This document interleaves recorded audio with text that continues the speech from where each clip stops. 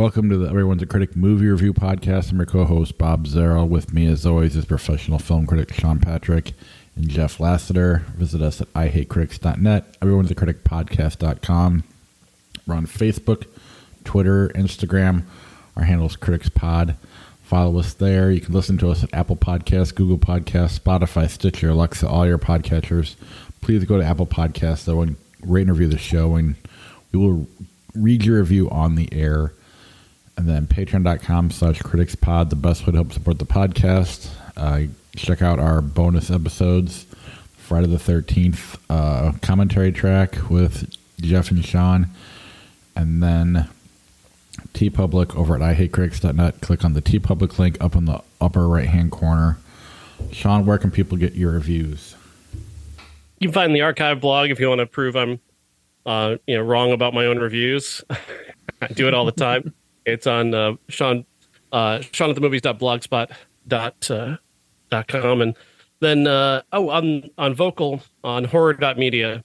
I'm posting elements of my hopefully book. It's coming together.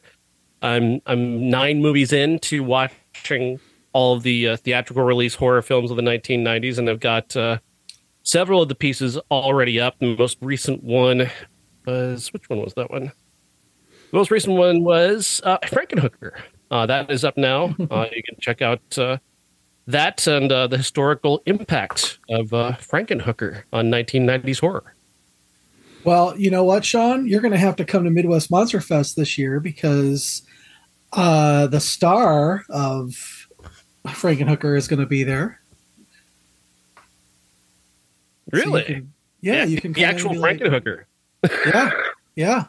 You can come and be like, hey, I'm writing a book, and do you want to talk about it? I definitely want to include interviews if I can. It would be possible. My goal, my goal is to. I don't know if he's still alive or not. I want to find Adam Simon, the director of Carnosaur and Brain Dead, because I've watched both of his movies, and I need to tell him how terrible what a terrible director. Well, just don't tell Patty Mullen that you hate her or anything. I would never. And Jeff, where can people get your art? JeffLassiter.com, but please stop sending me scam emails on my site. Do they want you to advertise jewelry? We get those on the Facebook. Yeah, no, they want me to. I've gotten 3 with the exact same wording over the last 2 weeks. My anniversary is coming up, and I feel that your artworks might be a wonderful jumping off point for pieces of artworks that I want to do for my, and then sometimes it's husband, sometimes it's wife, but it's all, the typos are the same. It's just a waste of time. I just want to go back to our Facebook page for a moment, because in the Facebook group, we welcomed a new group member, and I posted some topics there. So if you want to check it out, the question of the week I just decided randomly was, what is the movie that you're ashamed to love or ashamed to enjoy? I saw your answer. It's a good answer. Yeah, if you haven't joined it, we have a Facebook group, the Everyone's a Critic movie review podcast Facebook group, and you can join there and, of course, like the Facebook page. You guys want to hear a horrible 1-star review of our podcast?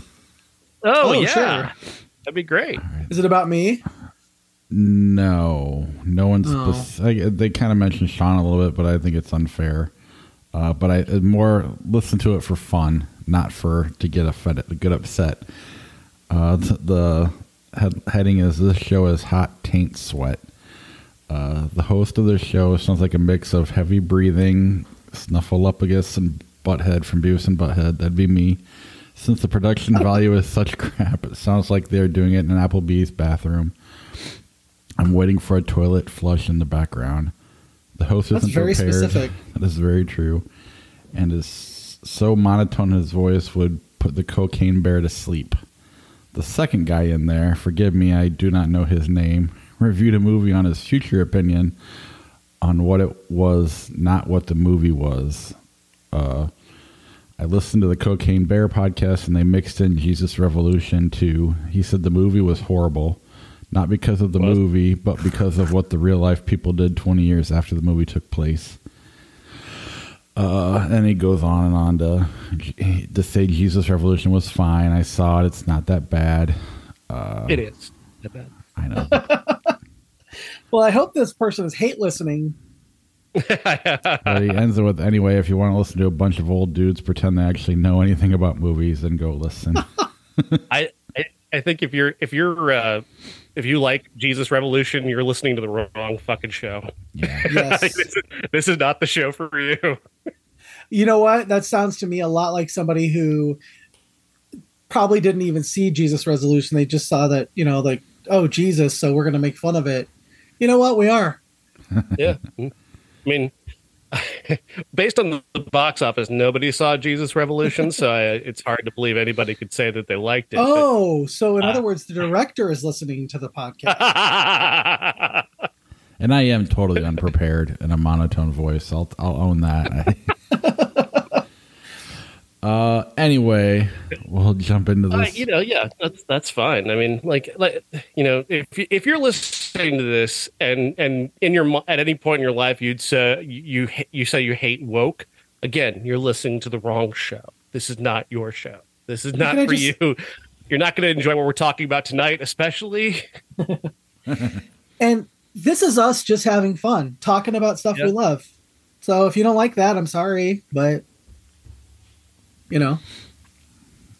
All right. We'll jump right into the show then, and we'll talk about The Mother. Oh, yeah, The Mother. I almost forgot what movie it was because it's terrible. It's Jennifer Lopez stars in The Mother as a woman who's a trained assassin who, when she was pregnant and she going to have a baby, might be the baby of two different terrorists. One's a terrorist, one's a drug lord, I think. I was paying attention. This movie is just so annoying that I didn't care about what. And the two guys she's supposed to have been with are. First of all, Joseph Fiennes is just a yawn personified, and the other guy is just overacting to a degree that is just. I felt a little embarrassed for him. She's got to protect her daughter.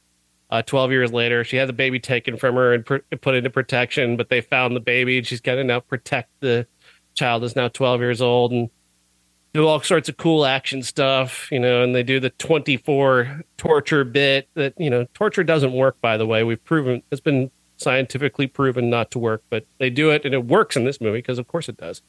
She has every skill she needs whenever she needs it. She's a fucking superhero like everybody else. They're trying to do like a Jason Bourne stuff here and whatnot. And I gave up.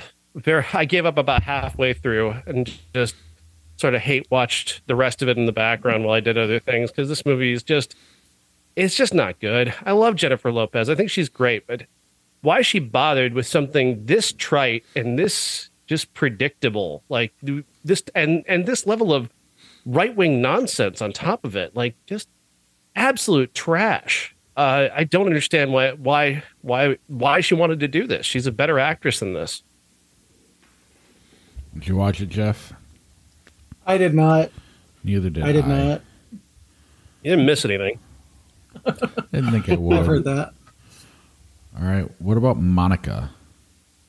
Monica. Now, if you haven't seen this movie, most people haven't seen this movie. This is a movie to see. This is an incredible film, directed by Andrea Pallaro and starring a brilliant actress named Trace Lysette, who her mother, played by Patricia Clarkson, is dying of a brain tumor, and her brother's wife, played by Emily Browning, has tracked her down. They've been estranged for about 20 years. A lot has changed in that time. And she pretty much fears that her mother, who now has a brain tumor, is not going to recognize her when she comes home. And there are many reasons why she might not. And of course, over the course of the movie, obviously Trace Lysette is playing a character who is trans. She is a trans woman herself, and she's playing a character who is trans. And of course, she's trying to determine now, she's got to make a decision whether or not she's going to explain to her mother who she is, or see if her mother's just going to recognize her somehow through the haze of this disease. But one of the incredible things about this movie that they do is they never dead name this character. Not one time in the entire movie. Everybody keeps that straight. And I thought, so many movies, it uses that as a bit of suspense, like that somebody might do something horrible to her, like, or she's just going to be re-traumatized at any moment by somebody trying to, do that to her. But they don't. The movie resists that. And the movie resists a lot of really big emotional moments that you go into this movie thinking to yourself are going to be there. You go in thinking that that's going to be a big dramatic moment, and they resist that throughout. And it's mostly just this quiet, elegant, beautiful drama that does use that as an element of suspense, but doesn't go there. And in the end, it just allows this movie to ride on the grief and the dignity and the sadness and the beauty of this woman just finding this new relationship with her family again after 20 years. And it's really just incredibly lovely, incredibly well acted. It's one of my favorite things I've seen this year, and not just because it has, such a big trans theme to it, because I love trans people. I'm a big ally of trans people. It's an important topic to me. So I was kind of on the side of this movie from the beginning, but the movie is so much better than I ever would have imagined in terms of just how it's artistically presented, that it moved me even more than I expected it to. Is it in theaters now, or is it streaming somewhere? I think it's just in limited release from IFC right now, so I think it maybe it's just in limited release in like the big cities at the moment. Yeah, because I saw that trailer a few weeks back, and I don't know where I saw it or why, but I want to see it really bad. It's beautiful. I recommend it so much. I'm assuming you haven't seen it, Jeff? I did not see it. Right. I'm a bad podcast host. Well, I don't think it's around here. Well, yeah, it has to be available for people to see it. I'm sorry for bringing it up for most people who can't see it, but just taunting I did want to talk about it because it's just so lovely. And I do want to get the word out. I hope plenty of people got a chance to see it and will get a chance to see it. Part of the reason I get to see, wanting to see things as early as possible is the opportunity to find a movie like Monica and tell people about it and tell people to go see it. We'll have to bring it back when it's available. Another movie I'm looking forward to seeing but haven't seen is Blackberry. Yes, Blackberry, starring Jay Baruchel and Glenn Howerton, is the story of the Blackberry phone, one of the first, one of the first smartphones. Back in 2003, this thing gets off the ground fully, and how it got there is a series of compromises and ugly business deals and a lot of cheating and lying on the part of Glenn Howerton's character. And these are all real people most of whom are actually still alive. But this is one of those rare movies that doesn't seem to pull any punches, because this is not a movie that's kind to either of these two men at the center. You got Jay Baruchel's character, who's this genius inventor who wants to create a product that is perfect. It's his desire to create something perfect. And obviously, perfect is the enemy of profit. So he gets in business with Glenn Howerton's character, who is this guy who's just take no prisoners, yelling, screaming, angry all the time, but he always gets things done. He gets deals done. And getting deals done means getting money in, and getting money in means building better products. And what's amazing about this film is that dynamic is so good, but also that it's just about the pace of technology and the way that technology changed so quickly. I mean, you had the BlackBerry become this piece of technology that was everywhere for a time. And then when iPhone comes out, it's just dead. And you can watch the BlackBerry guys just kind of losing their mind when they see the iPhone come out and like, what are we going to do now? Like they're so unprepared for the rest of the market to arrive where they are. That they inevitably they get just run into the ground. BlackBerry is around. RIM, the company that made it, is still around in various different forms, but the various different things like the business cheating, especially that Howerton's character did, just promising people millions upon millions of dollars that he didn't have.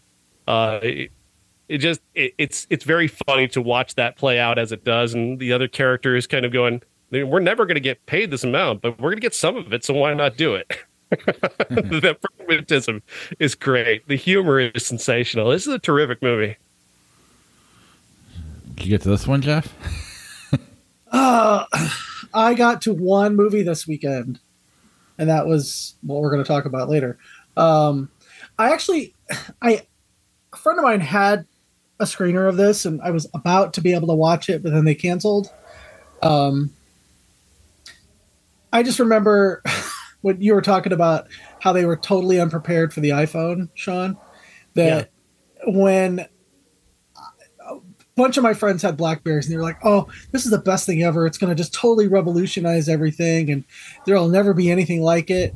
And when the iPhone came and all the, like the different smartphones and stuff started to come out, I was like, yeah, there's nothing like it. It's better. Shut the fuck up, dude. I never got the appeal of a BlackBerry because it was, it was just bulky to me and all that. But so I was really interested to see this movie and I was really excited that I almost got to. And then, well, you know who you are. I know you're listening. I love that this movie touches upon something that was a big part of the BlackBerry experience for a lot of people. And I never had one myself, but I heard people talk about this. The clicking sound of the BlackBerry. People loved the clicking sound. It's one of the things they bring up in the movie is how people, when they took away the clicking sound, people were like, no, you have to have the clicking sound of the buttons. I have to have that as a feature. So when they went to digital displays, they had to put the clicking sound on the digital displays in order to make it more appealing to people. Yeah. Another plot point is like once they find out that the BlackBerry's become a hit, they find out that people have been calling them crackberries because in New York there were like guys who could not put them down for anything. They were just staring at them constantly, and of course Howerton's character loves that, and Jay Baruchel's character is kind of freaking out about that because like he doesn't feel the product is perfect enough, and that's kind of his flaws. But eventually, like he becomes corrupted to a very, very unique degree where he's forced into becoming the businessman part as well as the genius inventor part, and that's a really fascinating character arc that Baruchel goes on as well. And then Glenn Howerton, I had no idea. I barely recognized him through part of the film. I was like, when is Glenn Howerton going to be here? Then I realized he's the bald guy. And I didn't recognize him because he shaved his head, not all the way, but just like at the top, very top of his head. And I didn't recognize him. So I actually interviewed Glenn Howerton and Jay Baruchel last week. And Glenn Howerton said that he actually shaved his head for the movie. I'm like, that's insane. I can't believe that. I almost didn't recognize you. Was he a hard guy to interview? Does he goof around the whole time, or does he take it pretty seriously? He was very cool. He's very, very calm. He takes everything he took it pretty seriously. He didn't joke. Jay Baruchel made it impossible not because he's a bad guy. He's a great guy, but he says the F word all the time in every sentence. And I'm trying to record an interview for the radio, so that made it a bit difficult. But yeah, he was still great though. That's fun. So it's basically one long bleep. Just in Jay's part, yeah. Just basically. Well, you know what? Talk to your boss and see if we can get it on here. We don't have to bleep it. Yeah, unedited. Now I'm looking forward to seeing that as soon as I can. I know it is in town, but life. Anyway, our classic this week is The Holy Mountain. 1973, directed by Before you go any further, when I watched this with a group of friends, and one of them who listens to the podcast said, I just want to hear Sean try to describe this. So have fun. Directed by Alejandro Jodorowsky, and tells a story of something, and then this happens, and then a guy sits in a cloud of his own shit, and then this is phenomenal. This is an amazing film, actually.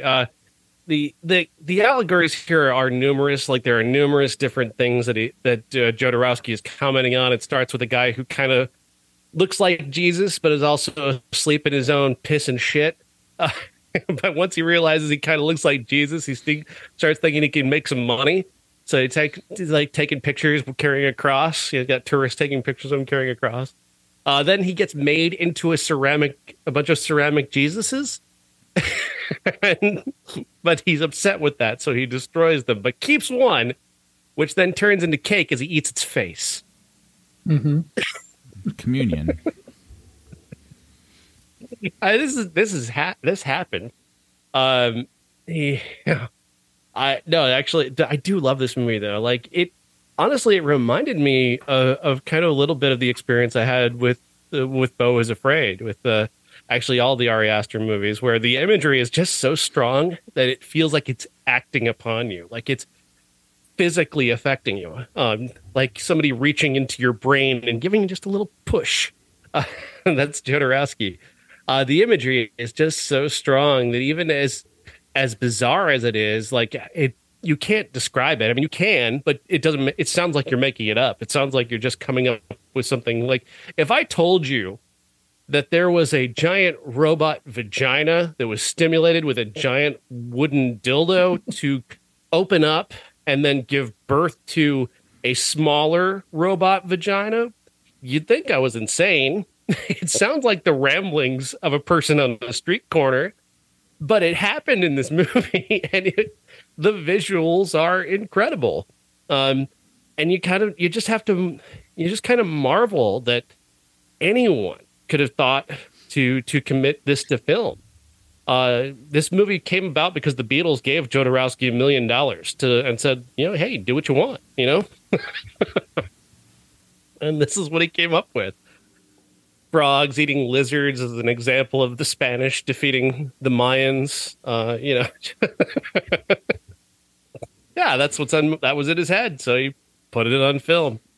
And then it all ends in the most amazing way with Jodorowsky, taking these characters to the Holy Mountain and they think they're going to find out about the secret to eternal life. And then he tells them, no, we're just in a movie and this is a movie, and pull back the camera and you guys you're watching a movie. And again, it reminded me of the ending of Beau is Afraid. Right. It's like no more movie. Go back to life. Yeah. Get back to life. I think this is absolutely kind of brilliant. And that's a double-edged sword, because there's a lot of people who are going to just look at this and just go, it's pretentious crap. And I understand where you're coming from if that's how you feel. I get it. Because it's the movie that invites you into it. You have to take part. You can't inactively watch this movie. You can't passively watch The Holy Mountain. You have to allow your mind to go inside it and interpret what you're seeing, like just try and figure it out. Visually, it's like a different language, and you're having to just sort of interpret what you're seeing and what it means. And if you're not willing to do that, if you're not willing to reveal yourself in that way by, giving your interpretation of what you see, you're not going to be comfortable watching this movie. What did you think, Jeff? I thought this movie was like if you fed the Jesus Christ Superstar to an AI and said, rewrite this, but then you actually fed it some LSD at the same time. This is what you would get. So a few weeks ago, I was scrolling through Twitter or something, and I just saw this incredible image that I thought was so gorgeous, but you know how Twitter or Instagram, for that matter, how it just refreshes while you're looking at something. It refreshed and I could never find it again. And then I started the movie last night and I was like, holy shit, that's what it was. It was the opening scene with the alchemist with the huge hat, the black hat in the black and white background. I was like, oh my God, that's what they were talking about. And then I was furiously trying to find that post, and I never did because Twitter is a garbage dump. I tried to find that post because I wanted to see what they had to say about it, but it from the opening moments, I was so like, oh, cool, I found this, to, oh my God, and that's what I thought. I thought of Beau is Afraid, where it's like, you're in on it, but they're not, it's kind of like you're I was gonna say like you're watching a movie, but you're you're actually watching a behind the scenes movie. So many penises, not in a good way necessarily. I I liked the scene where each of the holy council people are being introduced, and they're kind of crucified on the wall, and then you think that they're actually naked people, but they're really just kind of, I don't know if they're wax figures or if their faces are just covered in wax, but it was just the visuals were so striking. I kept like wanting to go back and rewatch parts of it, and I was like, that's kind of pervy. But it wasn't really for pervy reasons. I was both like attracted and repulsed throughout the movie in equal measures. I read about the chameleons and the frogs and how they would have to literally film the chameleons for a couple hours just to get any movement because they're so still. So I'm watching that, and then all of a sudden it's like, oh, they're destroying it, and the blood is everywhere, and the lizards and frogs are rolling around in it. And I was like, wow, I actually kind of feel that. That's how my day-to-day kind of is. Yeah, just incredibly visual, everything about it. And when I started watching it, and I was like, okay, this is Jodorowsky. It's kind of probably going to be a little pretentious and probably be a little like non-narrative, but there was actually a narrative to it. Like a Salvador Dali kind of narrative, but a narrative nonetheless. I think that, the visuals of like you were talking about the giant mechanical vagina and the burn your money, and he slips the money in his sleeve, and just like, oh, I wanted to, there was a few things where I was like, okay, a little less visual, but a little more story. But then as I got into it, I was like, no, I kind of like just the visual. It was kind of like reading a comic book without very many words. So. Bob? Like I said, I watched it with a group of friends, and the four of us are going to the concert that inspired me to pick this movie. And so, being familiar with the album, the band's King Gizzard and the Lizard Wizard, and the album's called Nonagon Infinity. And they got songs like called Robot Stomp and Gamma Knife and People Vultures and all these things that Wah Wah, all the stuff that shows up in this movie at some point. And it was just kind of cool to go through and pick it out as we went. I highly recommend, especially if you've seen this movie, to at least have fun with the record, or maybe even watch their series of videos that kind of go along with the movie. Just inspired by it. It doesn't add anything to it, but it was fun to watch with people, especially when like my wife kept apologizing for what I subjected everybody to. But in a lot of ways, it's their fault because they showed me the band. So, but right out of the gate, the scene Jeff was talking about with the long, that weird black hat, and the two girls in front that he like strips and then shaves their head. I don't know if it was my wife or my friend's wife. Like, we're not doing that in Colorado. It was just, but beyond all that, you're watching every scene unfold, and it's like Jeff said, you're not expecting a narrative, and I didn't really notice it right away that there was a narrative, and then all of a sudden it was just like, I don't want to say a quarter into it, but a little bit before then, but a little ways in, you start to realize that, okay, this is actually all going together. It's not just scene after scene, and it is pretty easy to follow, once you're done. It's not as complicated as it looks, but it is, like you guys both said, visually it is so impressive that I think it's what I like about this more than other super pretentious movies, if that makes sense. Yeah. Yeah, absolutely. Do you think we'll end up on a list? There's a lot of children in this movie. That made me... Yeah. But anyway, yeah, I loved parsing it. I loved parsing the themes. I love that, this is a very political film. It's a very leftist political film in many ways. Very suspicious of, people. It's all, there's a lot about corruption and a lot about the evils of capitalism in it. And, but at the same time, you've got Jodorowsky casting himself as essentially like the only authority figure. He's the director. The director is the only authority figure, and he's the only one he's the only one you're supposed to trust, even though you're not supposed to trust anyone in terms of the the social order when it comes to people in power. So it's very, it's almost ironic in a way, and then almost a joke in and of itself, as is the way he sort of portrayed his character. Well, his character is called the alchemist, which when you get down to it, that's kind of what a director does. They're in charge of, putting all the ingredients together to make the potion that's the movie. And when you're like, oh, the alchemist, is this some sort of weird Camelot inspired? And then you're like, no, is it Renaissance or whatever? No, he's a director. Oh, okay. I get it.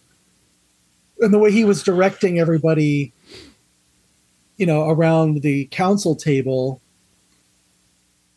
as the alchemist. Mm-hmm. And then at the end, he's the director, and you're like, oh, I see what you did there. Yeah, it's like the director is starring in his own film and as the director, as literally as being the film director, starring in his own movie, which is yet another level of meta that makes this movie kind of brilliant. Yeah, and I hadn't really heard of this movie other than I'm sure when we watched the Jodorowsky's Dune, the documentary, they talk about it. I don't remember that. But if I'm reading it right, once this didn't get a screen for like several decades after it came out. Is that accurate? I believe what happened was that, George Harrison controlled the rights of it for a long time. And he got some advice from somebody that said it was something this weird and artful that it might be more valuable if you hold on to it for a while and don't let it out into the public. So he wasn't necessarily keeping it out of the public eye for any reason. It wasn't because it was bad or shouldn't be shown. It was that they all thought that it would be more valuable if it was scarce. And so they made it scarce for a long time. Do you know that George Harrison is supposed to star in the movie? I think I read that. Yeah, he was actually supposed to be the Jesus figure, but I think his agent objected to the scene where they're washing the guy's anus. That one? None of the other scenes, just that one? Well, especially that. He said he didn't want to do that one, and Jodorowsky said, no, you have to. That's a big part of this movie, which, I mean, let's face it, it's really not. It's just, you don't really see anything, but I don't think that I can get behind George Harrison saying, you know what, if you cut the scene of my asshole out of the movie, sure, I'll do it. But I mean, the guy that they did get to play that character looks like George Harrison in 1973. I mean, it really does. True. It's a really strong resemblance. He looks so much like the guy who played Jesus in Jesus of Nazareth. In some points, I'm like, he does. What? Is it the same guy? And I had to look it up, and it's not. But that would have been great. Talk about a character introduction. There he is, laying in the ground, pissing himself, covered in shit, flies on his face, children throwing rocks at him. I love that when they were throwing the rocks at him, and they crucified him, and they threw the rocks at him, and then he woke up and jumped up, and scared everybody away. I thought that was pretty funny. I liked his little friend, who has no legs and no hands. Look, Mom. Could light a cigarette with the best of them, though. That was hilarious. And I don't know, I remember watching Jodorowsky talk in that documentary, and he just seems like he's out there. I don't know if I'd go so far as to call him a genius. He's definitely a weird artist, but he makes for a.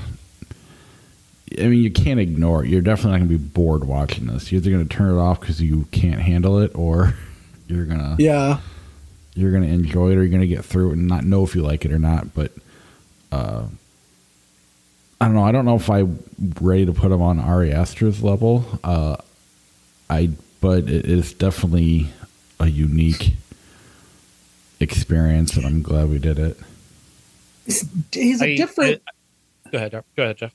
He's a different type of director. Like Ari Aster makes movies that generally make sense, right? They have a strong narrative push, and the themes and symbols are not necessarily subtle to most people.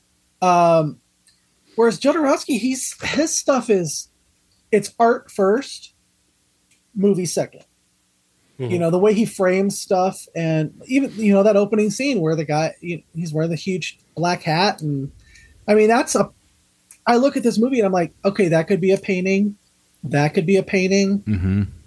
that could be a painting. It makes me really want to watch Santa Sangha, a movie he did in the 80s. I used to live with a guy who was obsessed with that movie, but he was like, it's really hard to get into, and I'm like, I'll watch it someday. And I remember seeing it in Fangoria back in the 80s, but I've never watched it. But now seeing this makes me want to watch that. Have we done El Topo yet? No. I mean, I think we'd remember if we did. I mean, I know I've seen it, but it's been. I don't remember doing it for the show. I don't remember doing it for the show. No, but I want to see Stalker. I saw Maggie Mae Fish on YouTube, brilliant essayist, to do a piece on Stalker, and that movie looks incredible. But going back to the whole Ari Aster comparison for a moment, Ari Aster is incredible, and certainly I'm not going to say that Jodorowsky is better or worse, but they're different, but they evoke the same images in my head. Like, they made my brain feel the same way. My brain folded up about halfway through this movie in sort of a painful sort of feeling, and I had to pause for a second because I wasn't confused. I was just kind of in awe and just kind of shaken by what I was looking at. And that happened to me in Midsummer, and it happened to me in Hereditary, and it happened obviously in Beau is Afraid as well. That similar, very heady, sort of disturbed feeling. I needed to take a breath, and during those movies I couldn't, because I saw those all theatrically, and for the first time when I saw Ari Aster, and so that I just had to sort of live in that feeling throughout. If I had to see this movie in the theater, I would have been messed up pretty bad. And it's that same kind of feeling. It's a movie that acts upon you, like you have a physical, visceral reaction to this movie, and you have to participate. It draws you to be part of this, to enter yourself within it, and that's not something that a lot of people enjoy. I truly understand that. Not everybody wants to have that kind of experience. Right. And so but with that comparison, like Aster also works in genre. So he's telling stories that are a lot more easy to relate to. Jodorowsky is very different, as he's just making, like, he's kind of image first, and then he wants you to figure out what you think of the image. He has maybe a point that he's making with the image, but he also wants you to go, what do you think this means? And that's kind of, it's like going through an art gallery and just kind of, looking at the paintings and figuring it out. Instead of having the artist sitting there and telling you what it is, you have to figure out what you think it means. And it's going to mean something different to everybody. Jeff, how did you take the robot vagina scene? Well, me and vaginas. I kind of like watching it. I was kind of like, okay, is it because it's industrial? Is it an allegory for how, people are just machines now, and, or, then how we're just cranking out machines out of mechanical vaginas? It's like, that's how I kind of took it. And as I thought about it, I'm like, well, I don't know if I'm right or if, but then towards the end, when, everybody's told their story and he's said, okay, we've got to do this now. We're going to do this now. And, kill your friends, throw them overboard. Um, and then it's a movie. Mm-hmm. I think that kind of lends a little credence to that. We're just churning out, and especially nowadays, we're just churning out product. Everything has to be commodified, and even vaginas. Yeah. And that's, I mean, there's a similar idea to that as well as the earlier story about the man who has a thousand wives, each of which is pregnant. Like it's a similar, there's a similar idea there. That's certainly that commodification of the birthing process is certainly something that Jodorowsky had in mind as well. There's also, like, towards the end, there's somebody was telling me of their interpretation of the near end scenes where everybody's shaving their heads and losing, they turn in their clothes and their money and they give up everything. They're talking about transcendentalism. They're talking about it, how to transcend, and they're talking about ego death. And I thought that wow, yeah, that's cool. And then of course, is it about that, or is it about just fucking with these very, very rich people? And there's an element of that too, just kind of fucking with the super rich who, you have everything, and there's this one thing left that I think that you don't have that I can give you, and that he uses that to draw them up and take everything from them, and then tell them, oh no, wait, that doesn't actually exist. Go back to life. It's funny that you say that, because that just made me. We were having a conversation about like billionaires and the worship of billionaires and how easy it is to fool a billionaire into doing something incredibly stupid, like by Twitter. But how people will simp for billionaires, and you got all these people that are running around, and you see the kids pelting rocks at this guy, and then he becomes a tool for billionaires, or I'm just assuming billionaires, these people who have more money than sense, and then they're able to the alchemist is able to just be like, haha, you guys are fucking idiots. And I think, yeah, let's see what we can get these people who have more money than sense to do. Yeah, absolutely. Yeah. And I love that. Yeah. I love that. Go ahead, Bob. And I mean, I back to what you were getting at earlier, Sean, is, you mentioned seeing the Ari Aster movies in the theater and not being able to see this one in the theater. I have a harder time at home getting lost like I do in the theater. And then you throw in the fact that I watched with a group of people, I think prevented me from truly getting lost in it. Like I probably would have if I was alone, trapped in the theater. At the same time, my preference is more of a, story to me is the most important part. And if art's before the story, I'm always going to lean to the people who go story first. That's probably why I said I'm not ready to put him on the level of an Ari Aster. But I mean, at the same time, I'd put him ahead of like Terrence Malick. Yeah. Personally. Anyway, it's not to make this a whole compare who's better at what, then I just don't know how to do anything else because I'm terrible at this. We disagree with that. But well, if you would prepare, Bob, I'm just kidding.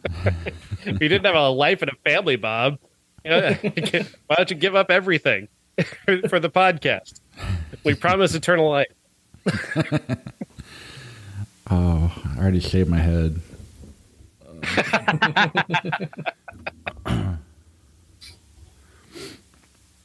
I mean, I'd go see this in like a special screening. I don't know that would ever happen around here, but well, maybe we can make it our special screen at the end of the year.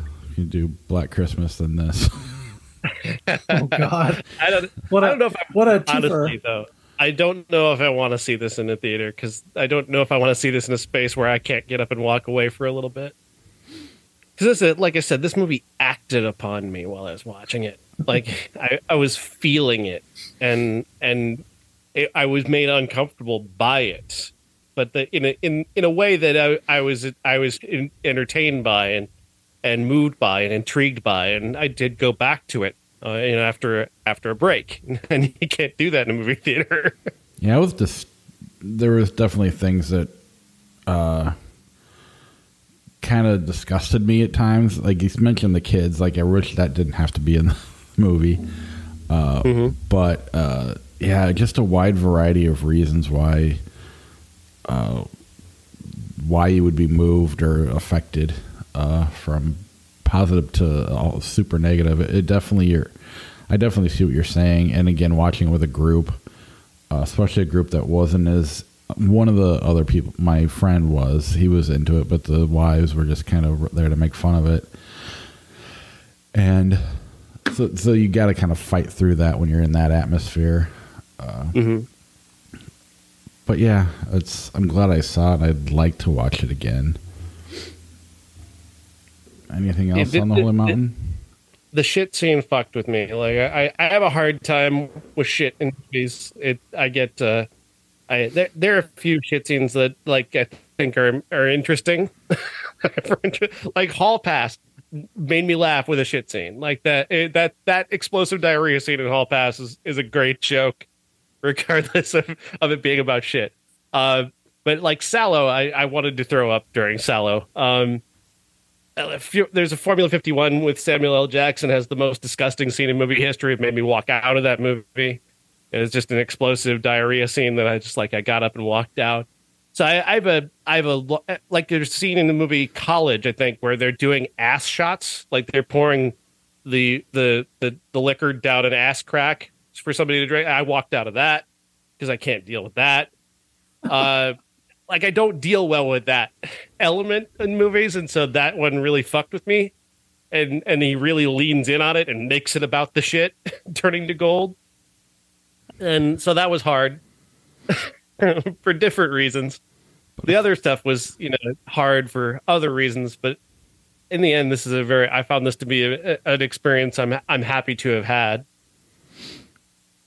Yeah. Do you have a favorite shit scene in the movie? Zach and Mary. I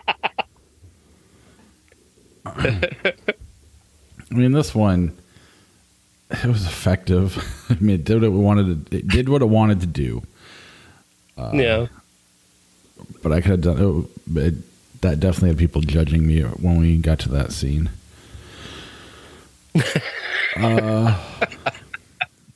As if you knew that was coming.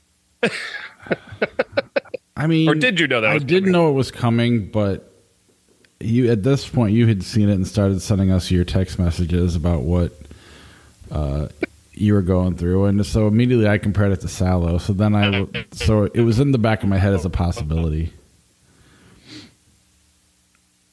Pissed himself, and he did look like he'd already shit himself. So yeah. All right. Anything else before we move on? Not for me. All right. 1993. We've got Carnosaur, Excessive Force, Lost in Yonkers, and Posse. Did you watch Carnosaur, Sean? I did. Carnosaur, yeah. Adam Simon directed. It's the director of Brain Dead. It's unwatchable. This movie is really awful in so many ways. It's incomprehensible. It has a plot that makes no sense. Let me try. Diane Ladd is an evil scientist who is creating genetically engineered dinosaurs via chicken eggs, but she's also created a virus that infects women to give birth to dinosaur eggs, and then the dinosaurs kill the men, and her goal is to eliminate humanity and replace humanity with dinosaurs. I think. Because sometimes men get sick with this virus, but they don't give birth to dinosaur eggs, so that doesn't make any sense. This movie's so terrible.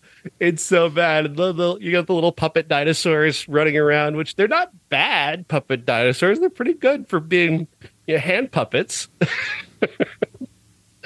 But the backstory of Carnosaur is so much better than the movie. Roger Corman found out that Steven Spielberg's next movie was going to be a dinosaur movie, so he scoured like a bookstore trying to find a book that had dinosaurs in it, and he found one and he bought the rights to it, and then he gave it to Adam Simon and just said, "I don't care about the book, just write a movie about dinosaurs and we'll just say it's based on the book." And he made this movie in 18 days while Steven Spielberg, while the promotional stuff for Jurassic Park was already underway. People knew Jurassic Park was coming in the summer. And they made this movie in 18 days and put it out before Jurassic Park came out. So it was like a mockbuster before the blockbuster even happened, which is it's a hilarious story. And I mean, even casting Diane Ladd was a way to say, hey, Diane Ladd happens to be Laura Dern's mom. And Laura Dern is in Jurassic Park. So yeah, get Diane Ladd. There's a scene in the movie with Diane Ladd that, like, first of all, she was there for 5 days making this movie. That's all she gave it, 5 days. She's not acting at all. She's not even wanting to be in scenes with other actors. She's interacting with them through like a phone or like a intercom. She finally has to interact a little bit with Raphael Sbarge, who plays the lead character in the movie. But finally, when we get to her end game, she starts laying down this blanket on the floor, and it's like, no, not Diane Lane. She does not give birth to a dinosaur. Not Diane Ladd. No. She has too much dignity to give birth to a dinosaur. Then she gives birth to a dinosaur. Everybody's got a price. Yep.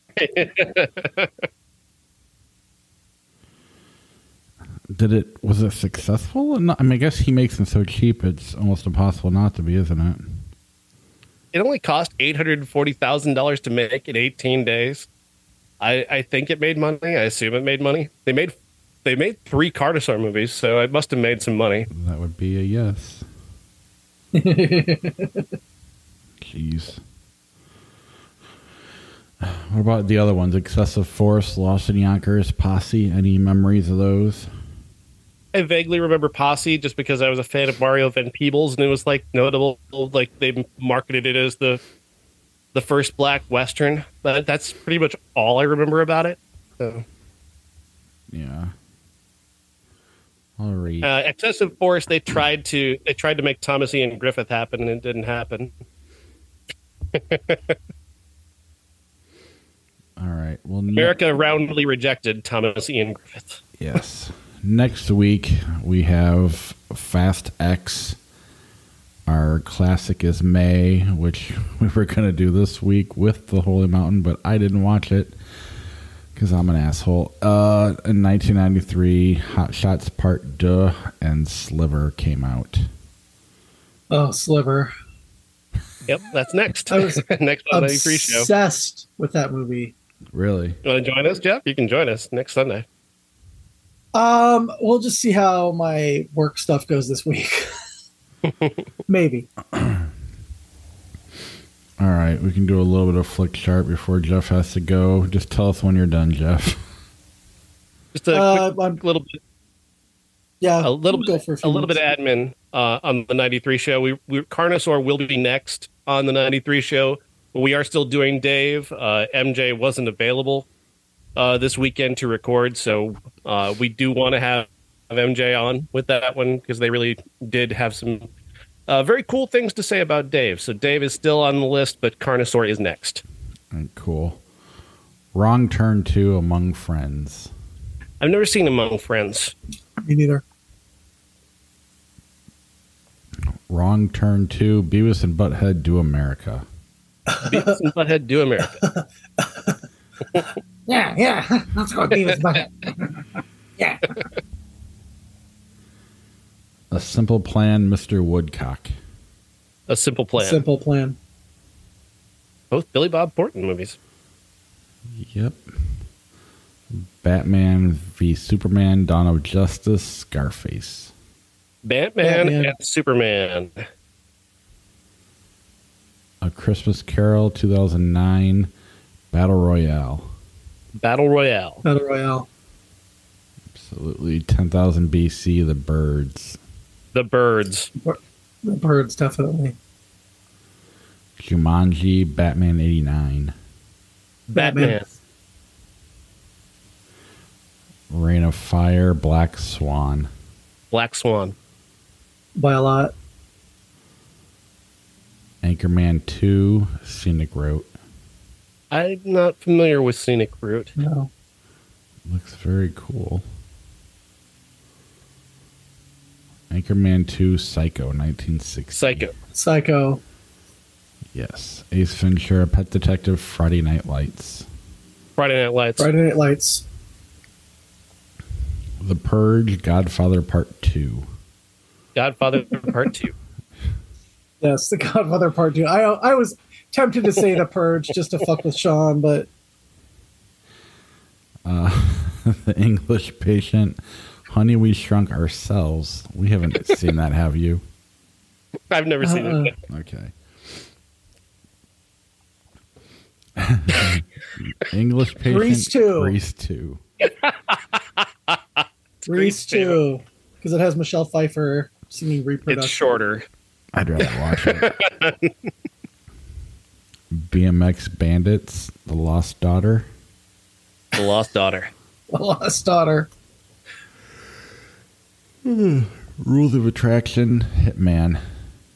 Rules of Attraction. Yeah. Rules of Attraction. Not as good as it should have been, but... No, but it has Kip Pardue naked in it. Blade Runner. Blink if you miss it. Blade Runner, The American President.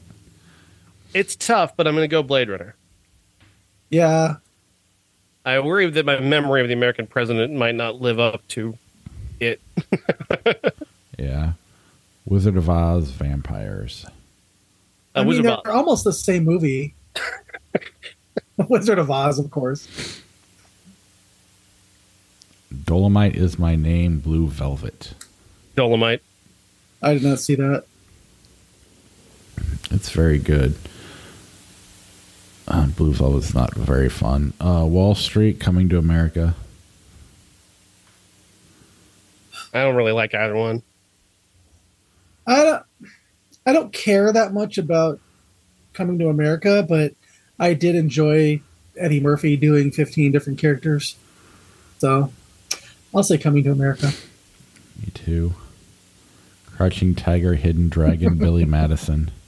Crouching Tiger. Sean, Billy Madison should be the one you're embarrassed to like over Spanglish. I don't like Billy Madison. But I'm saying, if you're going to pick an Adam Sandler movie, Spanglish is not a bad movie. There's no reason to be embarrassed by that.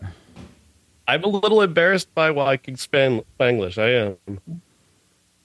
Either way, It's I'll about go with other Crouching people's Tiger. It's about other people's perception of you liking it. Oh, okay. Brewster's Millions, Best in Show.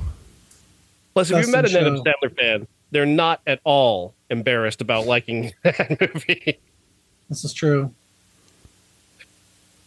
The Nice Guys, A Sandlot. The Nice Guys. The Nice Guys. Mission Impossible 3, Heartbreakers. Mission Impossible 3. I've never seen Mission Impossible 3 because it's Tom Cruise. I don't care, so whatever. Donnie Brasco, Cabin Fever. Donnie Brasco. Yeah, it's a better movie. Although I don't mind Cabin Fever. I like Cabin Fever, and it's not really fair to compare it. It's like $100,000 budget. Recount, Monsters versus Aliens. Monsters versus Aliens. Yeah. Sure.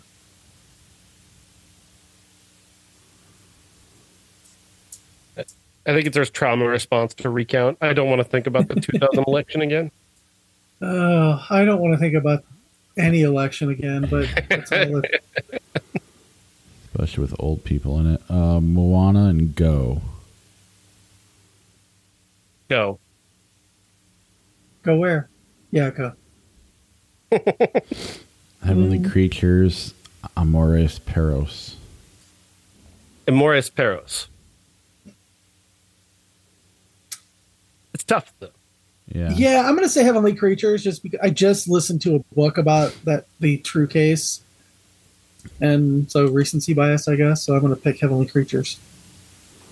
I'm gonna go with Morris Peros. I like that director a little more. Keeping the faith, forces of nature. Forces of Nature. I like Ben Affleck. Yeah. Yeah. Spider-Man 2, 2004, Bachelor Party. Spider-Man 2. Spider-Man 2. Although Tawny Katane. Love Tawny Katane. Dead Man Walking, Marie Antoinette. Marie Antoinette. Yep. I'll vote against anything Susan Sarandon's in lately. She just pisses me off. Fast 5, The Score. Fast 5. With What'd you say, Jeff? Fast.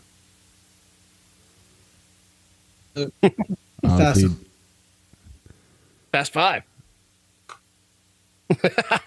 I didn't hear him. When Harry Met Sally, Ray. When Harry Met Sally. Yeah, When Harry Met Sally. Cartoon All-Stars to the Rescue. It's not a movie. What the fuck? It's a TV anti-drug special. Star Wars. Featuring all your favorite cartoon characters. The Last Jedi, Donnie Brasco. Star Wars, The Last Jedi. Oh, Donnie Brasco. Sorry, Bob. No, it's my favorite Star Wars movie. Easy A, Red Dragon. Easy A. Red Dragon. Fantastic movie. That's great, but I love Red Dragon. Did you know how incredibly tall Edward, what's his face is? I'm going to call him Edward Furlong, and that's not his name. He's incredibly tall. I saw him at a pizza joint in New York City one time. Oh. Blair Witch. Fascinating story, I know. Blair Witch Project, Cinderella. Blair Witch Project. Yeah, Blair Witch. Agreed. Deceptive Practice. A TV documentary. Oh. I don't watch TV. Boiler Room, True Lies. True Lies. True Lies. Boiler Room's not that good. 500 Days of Summer, Adventures in Babysitting. 500 Days of Summer. Adventures in Babysitting, not the Disney Plus version. Yeah, I can't let nostalgia go. The Money Pit, Stepmom. I don't like either of them, but Money Pit. Money Pit. Baby Driver, Roadhouse. Roadhouse. Yeah, Roadhouse. Never Say Never Again, Elf. Elf. Yeah, Elf has Amy Sedaris. And Zooey Deschanel. Avengers, Age of Ultron, The Princess Bride. Now, I'm picking The Princess Bride, but it's not because I don't like Age of Ultron. I know I've been very negative about Marvel movies, but I did enjoy Age of Ultron, but I think Princess Bride is just a better movie. Princess Bride. I'll go Princess Bride. I really love that poster.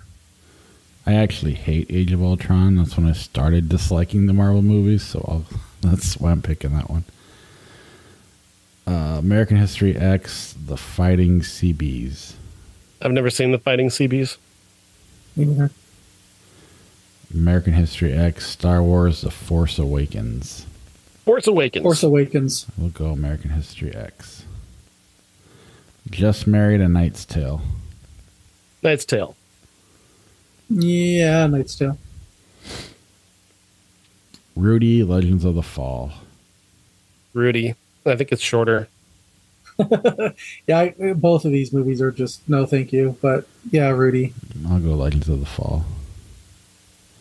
I hate Rudy so much. How to Lose a Guy in 10 Days, From a House on Willow Street. Never heard of From a House on Willow Street.